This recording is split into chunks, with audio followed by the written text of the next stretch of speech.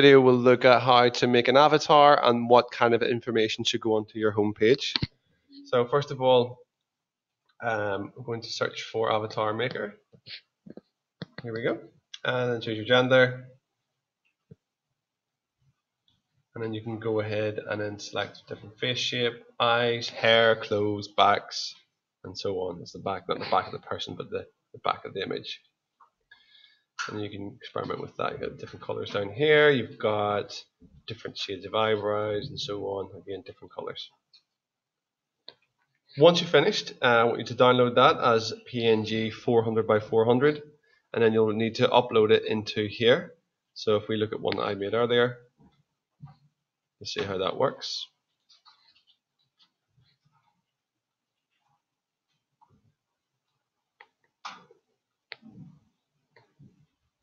So that's why it's loading there. So I actually saved this to my Google Drive and then uploaded it straight from the drive. You can see I put it in here. Then I want you to put in some basic details about yourself using the Textbox tool. Okay, so all I did there was you put your image in.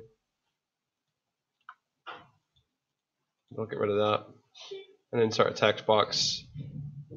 Drag that text box up so it fits in beside your image if we can. Leave that down.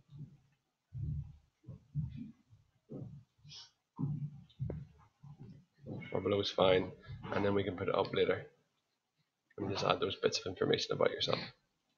That's it.